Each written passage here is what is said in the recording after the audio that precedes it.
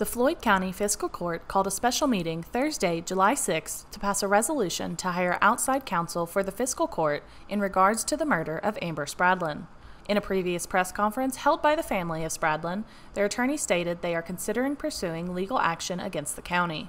Council member Ronnie Akers raised concerns at the meeting, stating the county had an attorney along with assistants and free legal counsel provided through CACO. Despite his opposition, the motion passed. Judge Executive Robbie Williams stated due to the unique nature of the case, he deemed it necessary to hire outside counsel. Williams and County Attorney Keith Bartley declined to comment on the court's decision. For updates on this case as it develops, stay tuned to Mountaintop News. Reporting for Mountaintop News, I'm Brianna Robinson.